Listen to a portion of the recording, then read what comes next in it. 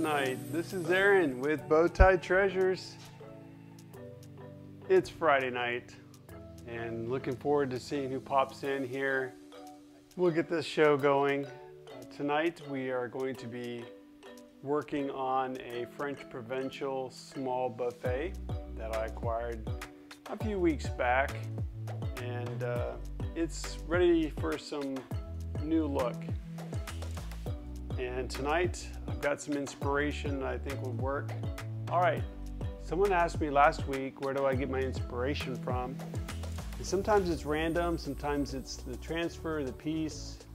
This one I'm going to show you since I can find it. I saw this, I'm assuming it's a Netflix or a movie poster of a movie with John Wayne in it called True Grit. And I really like having some age to my pieces. I like layering, I like dry brushing, I like wet, wet, wet. And this one, the color palette just really struck me. The unfortunate part is the color palette struck me kind of on the wrong piece, meaning this is French Provincial. I don't think I'd ever see John Wayne with a French Provincial dresser. But anyways, we're gonna roll with it. So that's my inspiration and we're gonna make it work. And I just wanted to give you guys a quick view of that. So for me, it really needed 2 coats. Follow the directions. It needed slick stick. You know, Formica top, fake sides, everything's fake, you know. But we're gonna make it look great, right? That's our goal. That's what we do as furniture artists, is we make things look great. So I've done 2 coats of slick stick, and then earlier today I put a coat of driftwood. I kind of thought it was pretty cool that I was doing True Grit and driftwood. Kind of sounds Western, right?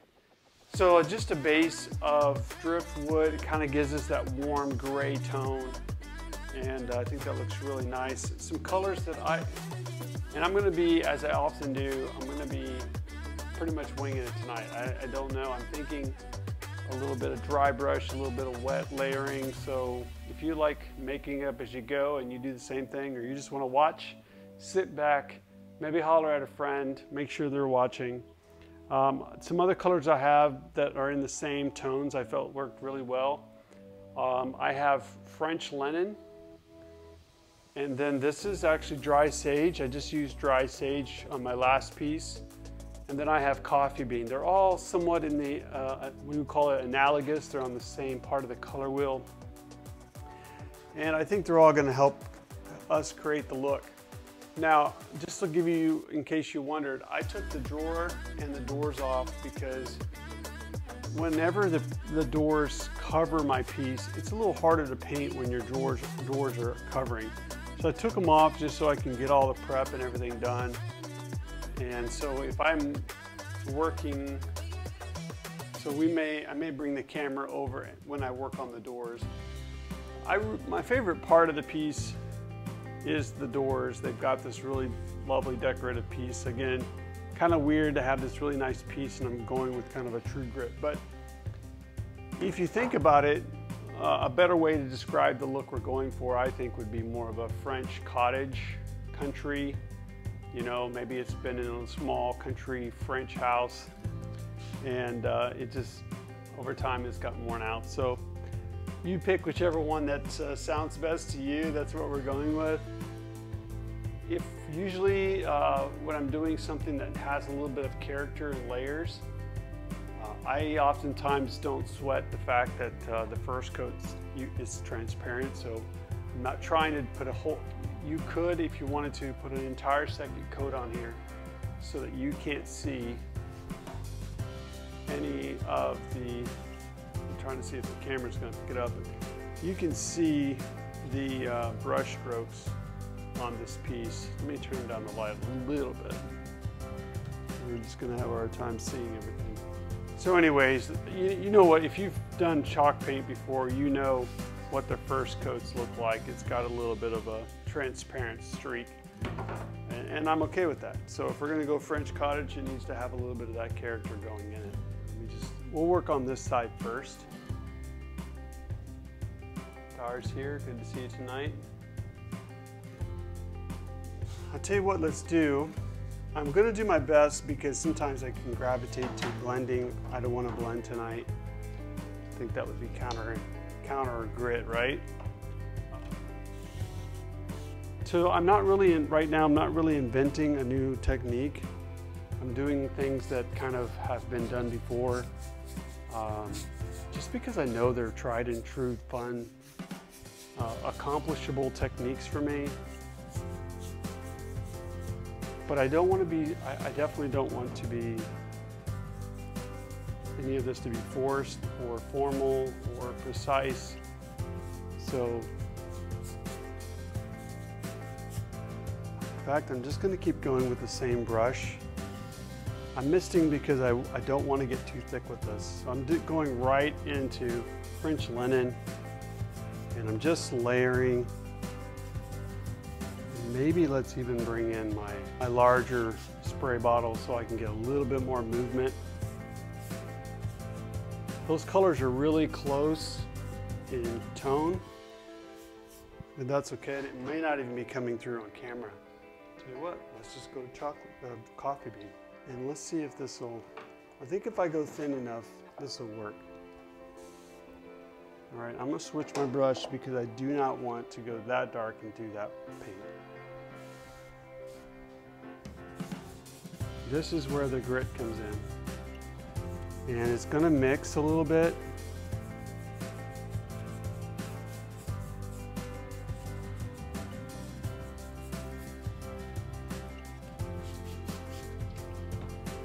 I'm totally experimenting right now, which I'm really cool with. I don't do that a lot. Sometimes I kind of wonder what I'm gonna do and I just do it, but tonight I am really experimenting.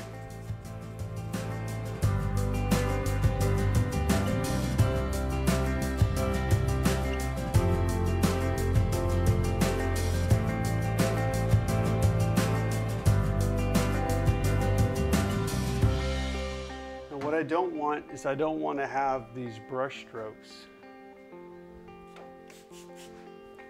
And as I've done many times, you can come back with like a rag, a sponge, some other object that'll dilute. And in this case, I'm actually going to bring that, let's bring this coffee bean texture up a little higher. This rag has a really cool pattern on it. Let's see if it'll catch it. See that? So I actually like how it's giving us some of that worn. What I try to accomplish oftentimes with techniques like this is give it some depth that doesn't look predictable, meaning it doesn't look like I brushed it, you know what I mean? So I'm giving it some character. And I'm dabbing in some of the top areas just because I like the texture up there. How's that grit looking now? But yeah, that's really cool. I like that a lot. And I can come back and I can add some shading. My rag is slightly wet. You know, not like dripping, but I think that's cool. There's so many ways you can do this. Like I could bring some of this cream down, but I think I'd like to leave the top fairly cleaner and move darker. That's gonna add a lot of drama. With that in mind then, so if that's gonna be our base to our technique, we kind of need to set, if we put the door right here, that means that about right here, halfway about where the hardware's at, is where we need to bring our grit back in, okay? So let's work on the door. Just to, again, we're just fleshing out, is that the right word? We're just seeing if the technique, we're putting it to work. First thing we did was dried sage. Remembering not to put a crazy thick coat on there. We want some of the driftwood to come through. We want our layers to be seen. Keeping it wet. Now this is not vertical, so I'm not going to get any of those strips unless I stand it up. So we'll go about right there, and I'll switch to It does have some French linen in it, and the colors are so close that no harm done. But I do like the idea of changing the color a little bit.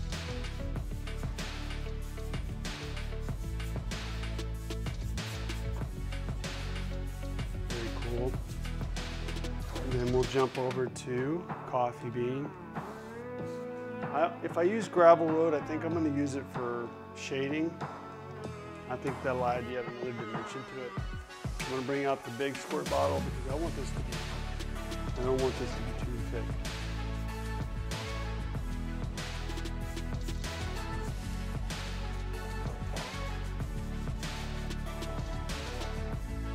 I'm not painting opaque, I'm painting transparent and thin.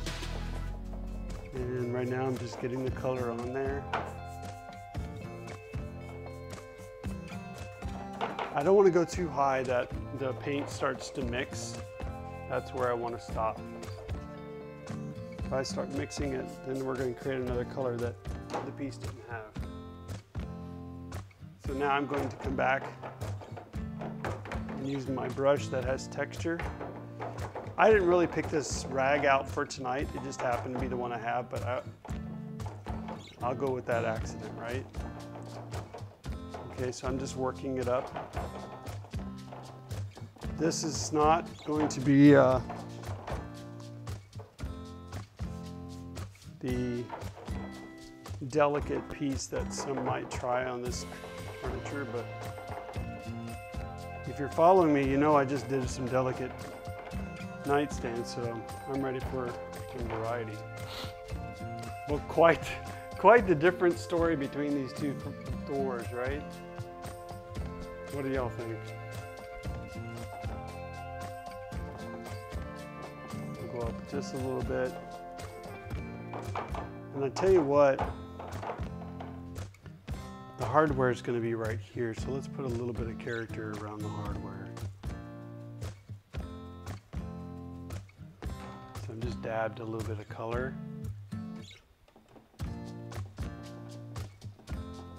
And we'll just fade it with the rag. Just a little bit of. So when I'm done, I'm pretty sure that I think this will look really nice with the shading. So driftwood, one layer driftwood in multiple colors there. The hardware, let's see if I can find it. I'll polish up the hardware. Is something like that right there. This may be one of those pieces where you just look at it and you go, that's not working. But you have to have faith that it's all going to come together. Now's not the time to start questioning whether it's going to work, because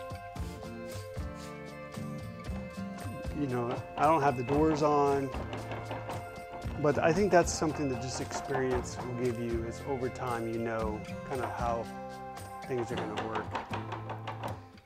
One thing I'm looking at right now is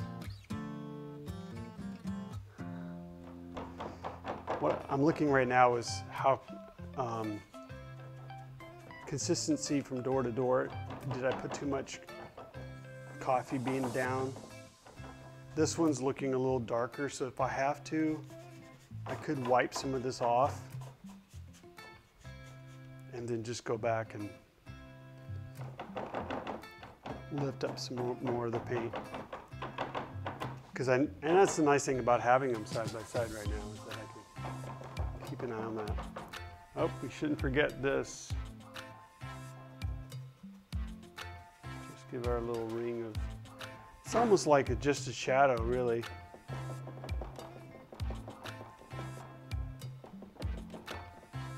A little bit of dabbing here and there.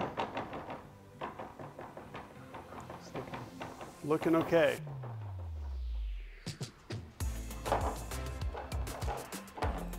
I love how my spray is, if it'll work, I'll bring it in. I love how the spray is adding texture.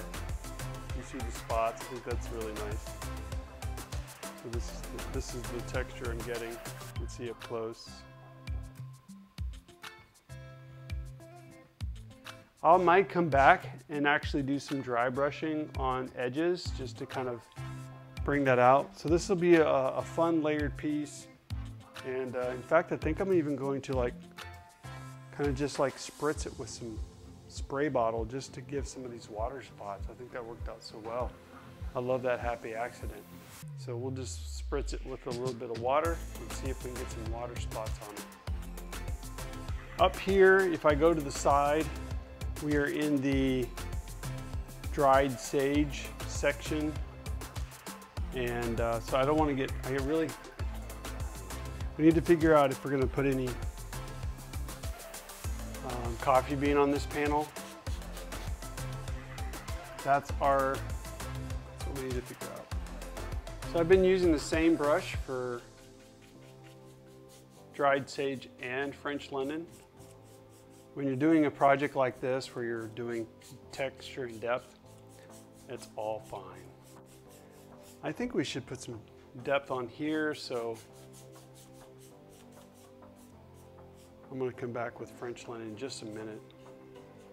I probably shouldn't have gone all the way down with dried sage, but that's okay. We're making it up. There's no rules. All right, so now we're going to go to French linen, and all I'm doing here is adding a little bit of variety of color. You probably won't even be able to tell it on the camera, just randomly putting it in there. Just so that when it dries, hopefully I can get a little bit of color variety so it's not so one note and it has some depth. We may need to come back with an even lighter color like sandbar, drop cloth, something warm that's just a little bit lighter. I might save the drop cloth, for example, for a highlight and dry brush that. Let's see about, I still have coffee bean on here. My brain is fried. So I think what I might do is I just want to add some color depth here, but I don't want to go too dark because I want to save the dark for the bottom. So what I'm doing is I kind of just towards the bottom of the piece. See if I can bring this closer, if that'll help. I hope it's better. So I'm just putting a little bit of this in there. I feel like I'm doing cheap Bob Ross craft project painting right now. It's okay.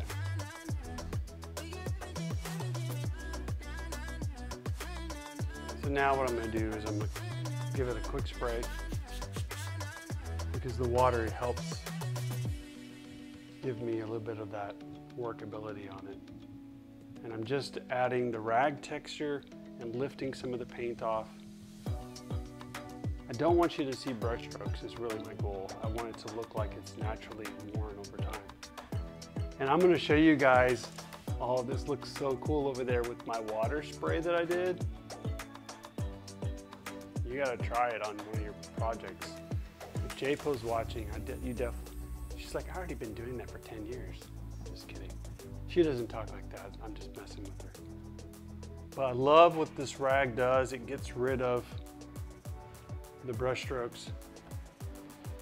And if you're of any older age, you'll definitely know how faux painting was such a popular thing. Look what the water has done to my texture. Can y'all see that? How cool is that? I'm so gonna do this again on another project. See how you just practice and I love that. Talk about true grit.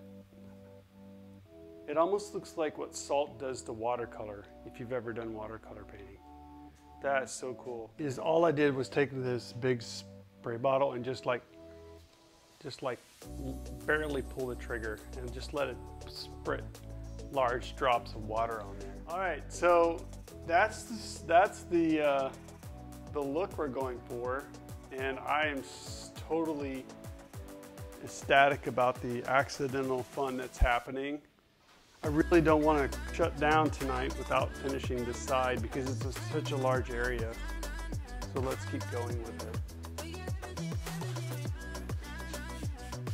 A little water. You know the order, right? Dried sage first. Just get a rough, fast. Keep it thin, not too thick. If it gets thick, fine. Just don't, maybe take some of the thick paint and spread it out so it has some depth to it. And then we'll switch to French linen just to change it up. Crosshatch back and forth. Really the crosshatch is not because I want the crosshatch, but just to spread the paint out a little bit. I'm going back. My last stroke pretty much for the most part is vertical. Okay, and that's as far as we want to go. Let's get coffee bean and my rag handy. I'm gonna have to make sure, I think I might have another rag like that. If not, I probably just won't. I'm not gonna wash it or anything.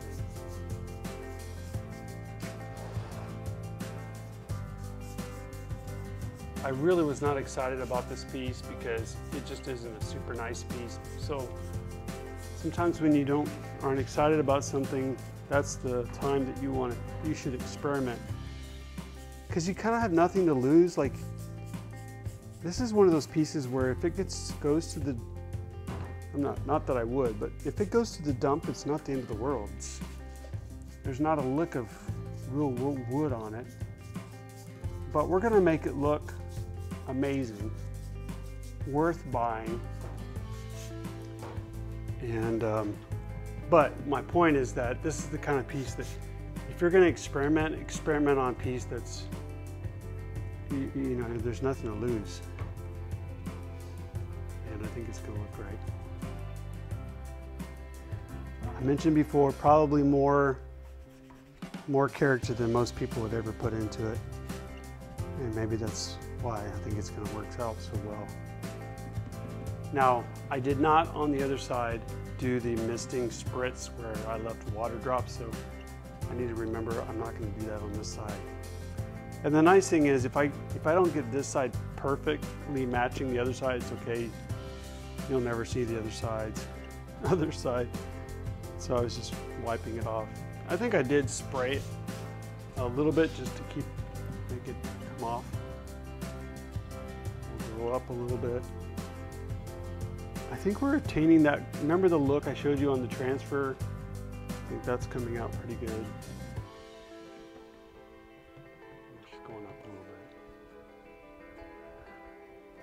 So neat.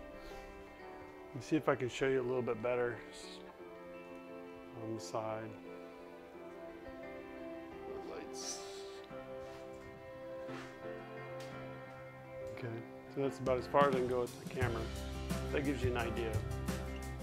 Let's come across back to the front. You can see water drips happening, texture. The middle panel. It's a little yellower than in person, but the technique is really what matters tonight more than anything, okay? I hope that was enlightening. One, the transparency of winging it live on camera, that's not easy to do. You give it a try. But I thought, I've had people ask about the creative process. That was my creative process. I had a picture, some ideas of colors, and we just made it up. And we came across some really cool techniques. Like, I love what the water did to this piece. Thanks so much for watching. And I put the link if you need to order some Dixie Belle products. Check the link out in the description. I appreciate that. Or head over to my website anytime. Do something creative. Have fun. Good night.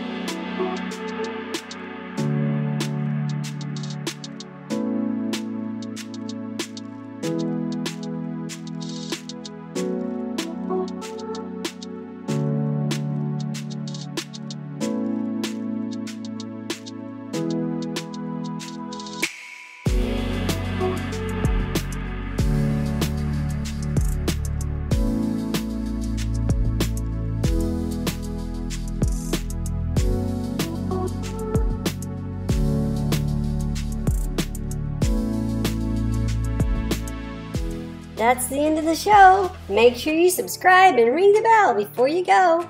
Bye!